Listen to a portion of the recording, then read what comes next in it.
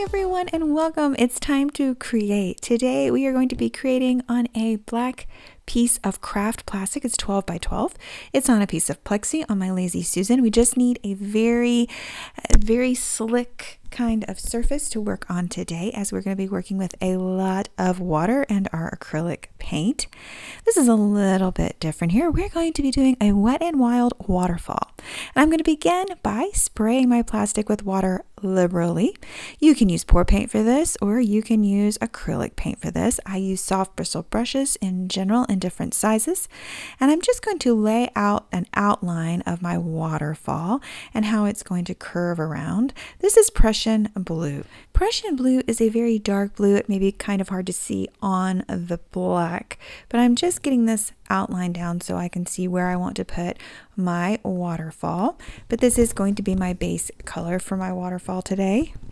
I'm going to be switching to a larger brush, and it has coarser bristles. It works really well for water, and I want you to notice how fluid the paint is as I work on the foreground using my Prussian blue.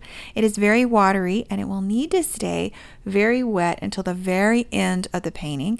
You can notice that the paint sort of pulls away from the plastic, but in reality, this is kind of like working with watercolor and watercolor paper, but the paper is not absorbent. So it is going to stay wet, and I'm going to be using downward strokes on my waterfall as I layer my paint. So this will be a series of layers, but at no point can it dry, because if it dries, the paint can often peel, especially if it's too thick. I'm adding my first color. It is violet. I keep my paints over to the side so that I can dab my color in. And you can't really see a big difference on the black background, but the black background is so important because it is your color. Just like white would be a color for watercolor paper, that's your background for your white in general. I am going to be using the black as a color in my painting. So this is rouge, and it is also a PBO iridescent violet blue mixed together. I am going to be layering this as I go along with each of my colors. So first will be more of a pink, and then I'm going to move on to my violet or purple color. And as I do this, I am going to be mixing my colors. I'm going to be overlapping each color as I go through, and that way I have more of a seamless blend. But you will mostly see my paintbrush moving constantly as I do this, just to make sure my paint doesn't dry out. Now I am adding my violet, which is just on the purple spectrum, and blending it in. And as you can see, it's sort of hard to see right now, but as I build the layers, you will see it more. Each time I've added a paint color, I take an opportunity to put a little bit of that color into the foreground water. It just adds to the reflection from the waterfall, and it's part of the building of the paint. It really doesn't matter how you put that on. I just dab a little bit in there so I have that color. And then I'm moving on to my next color, which is ultramarine blue, and I put that right beside of my violet in a downward swoop to the side. And I'm going to move on to the next color. That one was pretty easy. I'm moving on to turquoise. Now you really see the water look with the turquoise. It's so much lighter, and it contrasts so well with the black. And I'm just going to blend that into my grass green. A little bit of green on the side. Here we go. Needing to work fast here, I am moving on to some Viridian, which is sort of a greenish blue. It's not turquoise. It actually hits more on the green spectrum. And that gives that illusion of more spray and water. I'm just going to blend that into a lot of my colors now. That's a wonderful color, Viridian. This is a Master's Touch paint, but it's one of my favorite Master's Touch paints, so I continue to use it. And we get that look of water. Don't worry, we are going to clean this up. It's just about getting the right look before we do so. Just going right back over it, and there we go. A nice blend of my colors. I am using a dirty brush here. I keep a lot of dirty brushes. I do wipe it off occasionally. But I'm going to go ahead and add to my water right along the base of where the water is falling. And I'm also going to add it into my foreground water for some reflection. Just dabbing it on. Really simple to do. And you can see how my paint sort of disappears as I go. That's why I have to layer it. It'll move itself around because this is a plastic paper, kind of like Yupo paper. If you're used to working with your alcohol inks, then you might be a little bit more familiar. It doesn't bleed as much, but it is similar. Going to go ahead and straighten out my falls just a little bit on the top.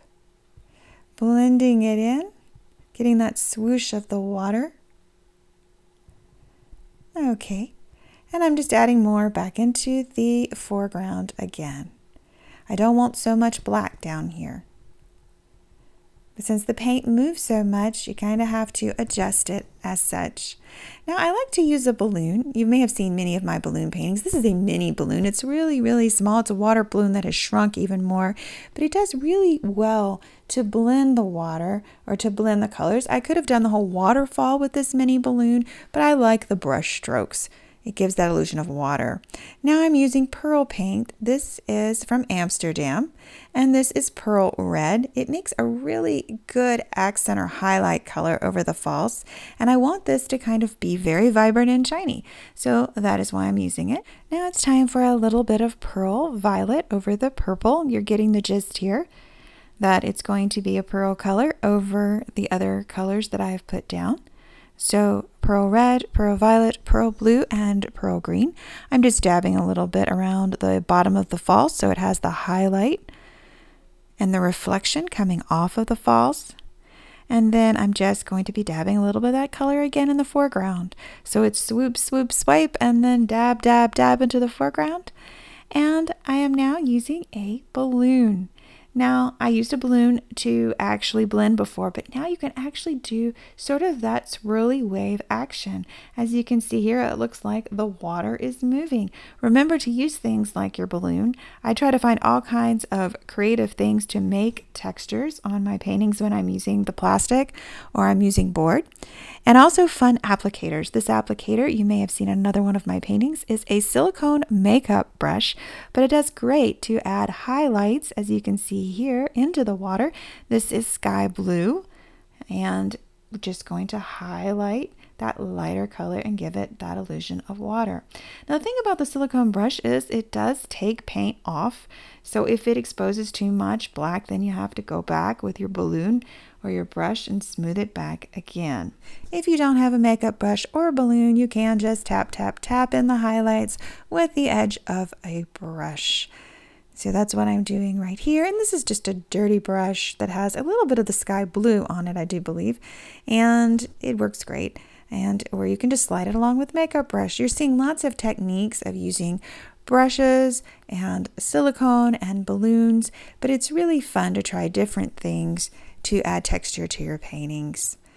Just adding a little bit more of my pearlized paint with a dirty brush because I like the blend of it.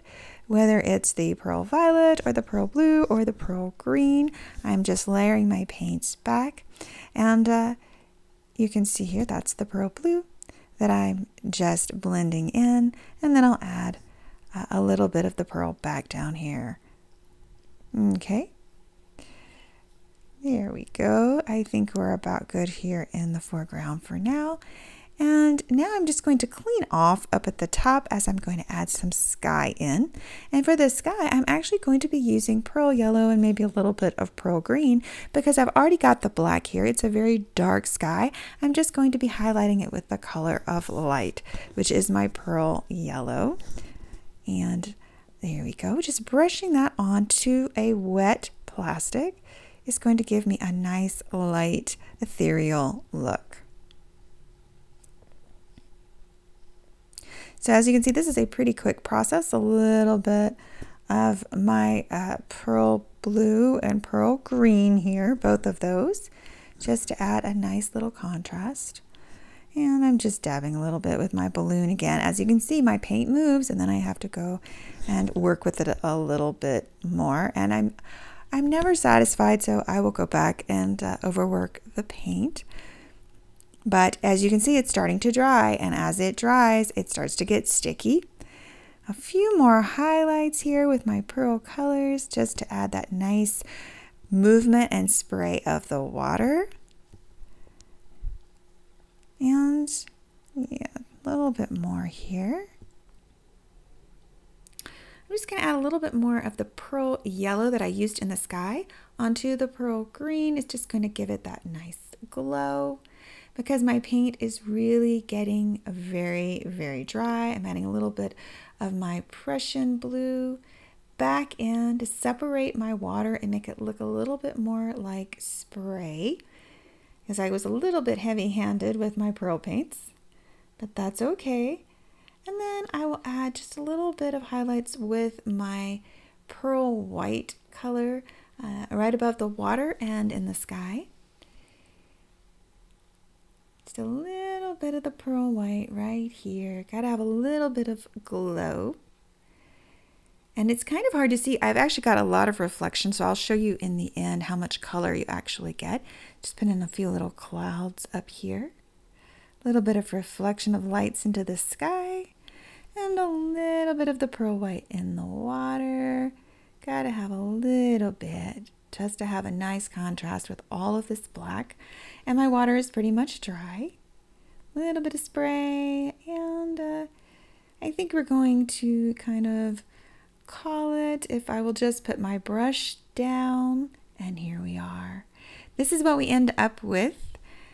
There's really no wet paint left. It's almost completely dry, and it turned out very well. Lots of layers, but lots of colors on the black craft paper. Let me know what you think in the comments below. And hit like and subscribe if you enjoyed this video. Thanks for watching. Bye now.